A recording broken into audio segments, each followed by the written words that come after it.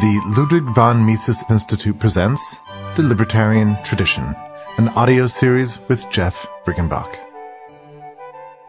On Boxing Day, December 26th, New York Magazine ran an article, The Trouble with Liberty, by Christopher Beam, that has provoked a bit of blogging and more than a bit of hand-wringing among libertarians and among observers of the libertarian movement during the 3 weeks that have passed since then. The Austrian economist Bob Murphy published a response a couple of weeks ago here on this website, and a fine response it was, incisively identifying the problems with the way that New York Magazine article portrayed libertarian ideas about taxation, banking policy, and war. I'd like to add a few comments of my own to the ones Bob made, focusing my own attention on different issues and perhaps doing my part to make certain libertarians understand that, on the whole, this article was a good thing, not a bad thing. Oh, it won't win any prizes for the accuracy with which it depicts libertarians and their ideas, but the author, a young freelancer, not yet 30, did, as Bob Murphy noted, do his homework. To put matters a bit more exactly, Beam did a quick study of the relevant material so that he could appear to be more knowledgeable than he really is, one of the basic skills you need to master, it seems to me, if you want to be a successful practitioner of intellectual journalism. And on the whole, he did pretty well. As Bob Murphy puts it, Beam wasn't setting out to write a hatchet job, and tries to be fair to libertarians. Bob himself managed to read 2/3 of the way through Beam's article before he even began to feel annoyed by anything in it. He writes that followers of Murray Rothbard should be grateful for at least certain passages in the article, so fair and even-handed and accurate are they with regard to libertarians and the libertarian movement.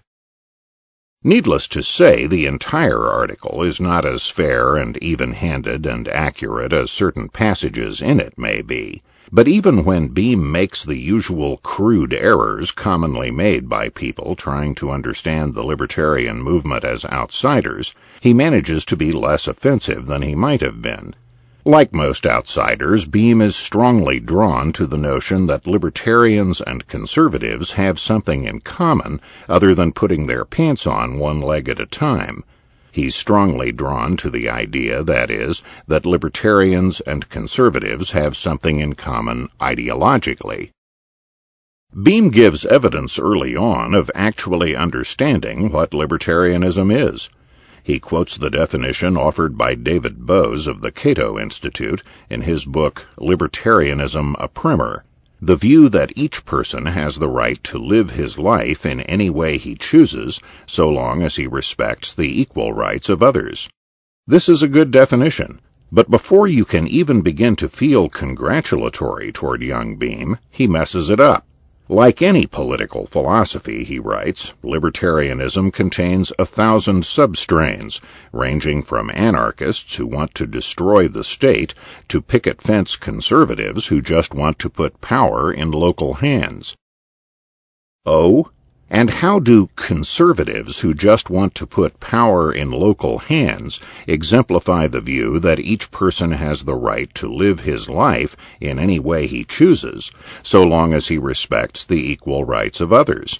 How exactly do such conservatives qualify as libertarians at all?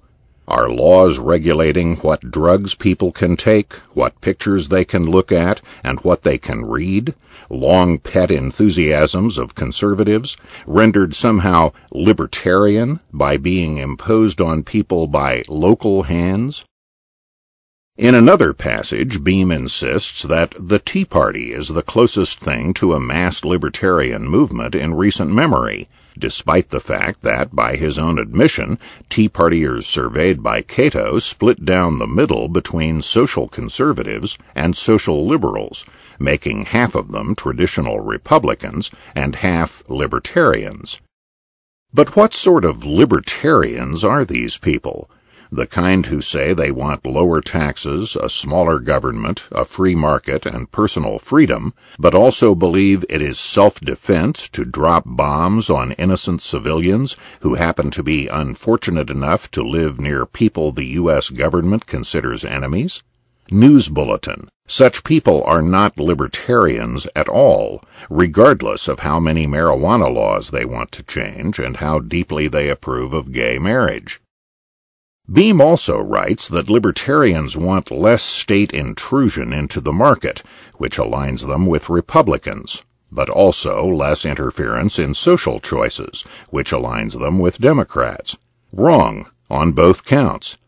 First, Republicans do not want less state intrusion into the market. John McCain, the 2008 GOP nominee for president and a good example of a mainstream Republican, supported Obama's bailout of the financial services industry. He also supports regulating tobacco as a drug. Second, Democrats do not necessarily want less interference in social choices. It is Democrats who have given us laws regulating speech that is politically incorrect, that is, speech that might offend someone. It is Democrats who urge us to ban or regulate every legal product some bureaucrat has decided is not good for you. It is Democrats who stand most firmly and fanatically behind laws restricting the ownership and use of guns. Still, admittedly, Beam's understanding of American political realities is not so crude that he thinks of libertarians as simply part of the American right. As he himself puts it, there's no inherent reason that free marketers and social conservatives should be allied under the Republican umbrella. It's true, he acknowledges, that Republicans speak the language of libertarianism. They talk about shrinking government and cutting the deficit, but Beam frankly regards this Republican talk as hypocrisy. For not only have Republicans studiously avoided specifics when it comes to deficit reduction, they have also followed a consistent policy when in power. They talk shrinkage, do growth. Even right-wing godhead Ronald Reagan expanded the federal government, bailed out Social Security, and signed off on tax hikes. Bush 43 was only the latest in a long line of Republican spenders. It should come as no surprise, then, that libertarianism has adherents on the left, too. They just organize around different issues.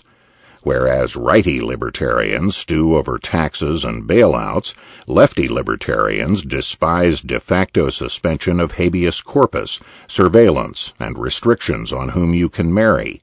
Thus, right-wing libertarians charge that the Bush presidency gave the lie to small government can't by pushing Medicare Part D, No Child Left Behind, and a $3 trillion war, while left-wing libertarians are furious that Obama talked a big game on civil liberties, but has caved on everything from the Foreign Intelligence Surveillance Act to the Defense of Marriage Act to Gitmo. Meanwhile, the country faces a massive and growing deficit, too much government, that neither party has the power or the inclination to fix.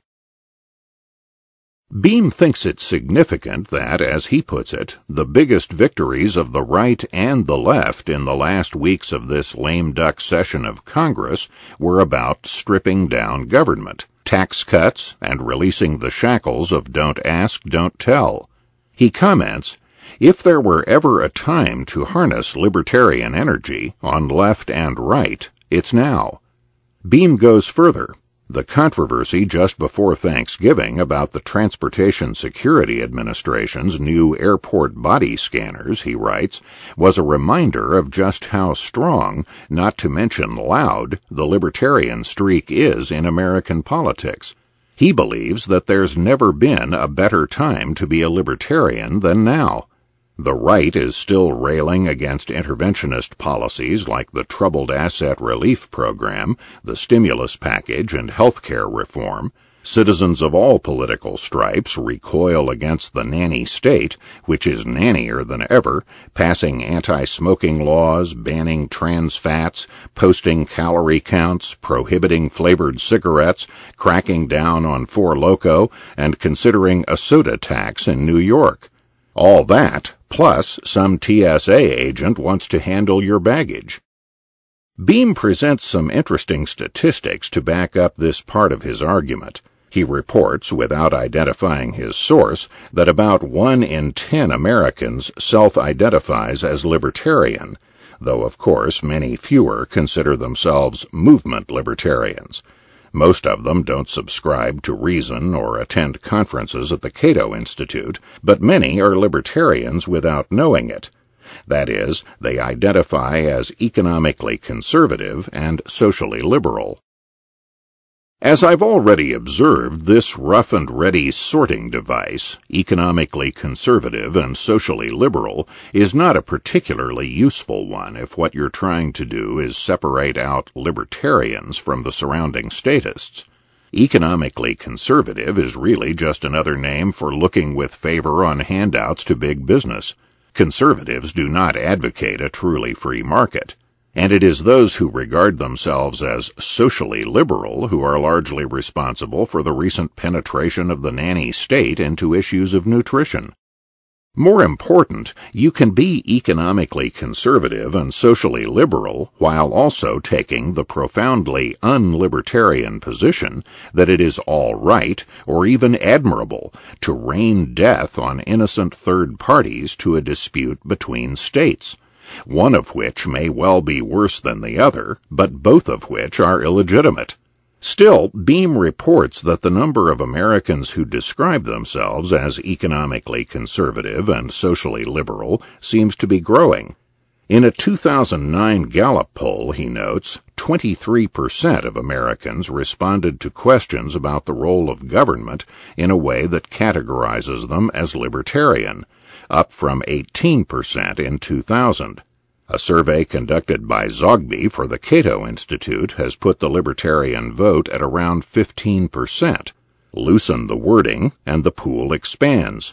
When the Zogby survey asked voters if they would describe themselves as fiscally conservative and socially liberal, also known as libertarian, the number rose to 44%. When it simply asked if they were fiscally conservative and socially liberal, a full 59% responded yes. Of course, the more you loosen the wording, the greater the risk you run of counting as libertarians people who erroneously believe themselves to be libertarians because they don't really understand what libertarianism entails and implies.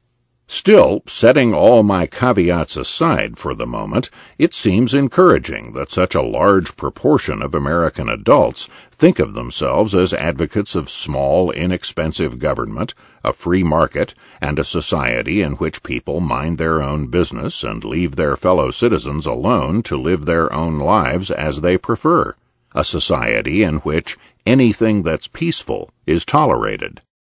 On the other hand, whatever people tell opinion pollsters, however they may say they identify themselves, it is not yet possible to achieve any significant portion of the libertarian agenda through the use of the political process. As Beam puts it, if a libertarian wants to get elected, he's going to have to bend a few principles, deal with reality as it exists. The same is true if he wants to legislate. He points out that since the election that made the supposedly libertarian-leaning Rand Paul a senator from Kentucky, the newly elected senator has challenged Republican orthodoxy by suggesting he's willing to cut military spending, but during an appearance on CNN on November 9th, a week after the election, he ended the interview rather than name a spending cut.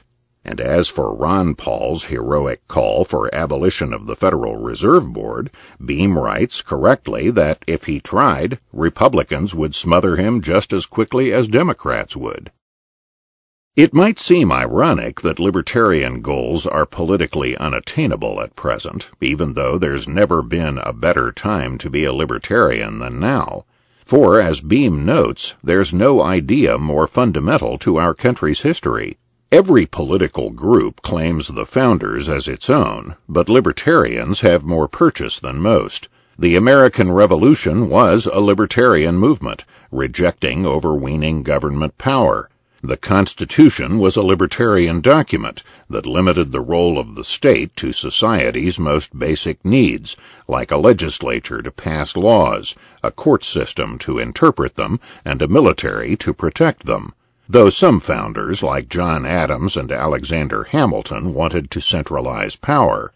All the government-run trappings that came after, the Fed, highways, public schools, a $1.5 trillion a year entitlement system, were arguably departures from our society's hard libertarian core.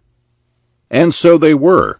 For that matter, contrary to Beam's rather naive assumption, the U.S. Constitution was a departure from our country's hard libertarian core. It was really the founding document of the counter-revolution that set in only a few years after the revolution itself was supposedly won and began rolling back its achievements. If Beam had a firmer grasp of the realities of American history, he would not have made this error. Similarly, it might be argued that if more Americans had a firmer grasp of the realities of American history, they might support libertarian reforms more readily at the ballot box. For example, most Americans believe that, as Christopher Beam puts it, there are reasons our current society evolved out of a libertarian document like the Constitution. The Federal Reserve was created after the Panic of 1907 to help the government reduce economic uncertainty. The Civil Rights Act was necessary because states' rights had become a cover for unconstitutional practices. The welfare system evolved because private charity didn't suffice. Well, no. The Constitution is not a particularly libertarian document. The Federal Reserve does not help the government reduce economic uncertainty. The government is the major source of economic uncertainty, and the Federal Reserve is its principal tool in creating such uncertainty. The Civil Rights Act outlawed freedom of association on private property, which up to that time had been entirely constitutional. And actually, a combination of private charity and families taking care of their own did suffice to provide for almost all cases of indigence up to the time of the New Deal. For more about the specifics, see Marvin Olasky's 1992 book, The Tragedy of American Compassion. The welfare system evolved to give politicians something to trade for votes and to advance the agendas of certain politically influential special interests. Beam would do well, as would all other interested parties, to take a look at Murray Rothbard's article, Origins of the Welfare State in America, written around the same time as Olasky's book. Rothbard reminds us, for example, that among the interests lobbying hard for adoption of the Social Security Act in 1935 were big businesses, who were already voluntarily providing costly old age pensions to their employees, and were hoping to use the federal government to force their small business competitors into paying for similar costly programs. So it is, Rothbard explains, that the enabling legislation for the Social Security boondoggle deliberately penalizes the lower-cost employer and cripples him by artificially raising his costs compared to the large employer. Also injured, of course, are the consumers and the taxpayers who are forced to pay for this largesse. So, all in all, I agree with Bob Murphy that Christopher Beam did his homework before undertaking his article, The Problem with Liberty. I agree that he didn't set out to do a hatchet job on us, and I think that by and large he did an unusually creditable job, particularly for one so young and for a reporter working in the mainstream media. Beam's chief problem is a certain degree of historical illiteracy, but that's commonplace in our society. It is, therefore, one of the chief things we have to focus on in our educational efforts to reach the day when something seriously close to libertarianism is politically achievable in this country. This is Jeff Riggenbach.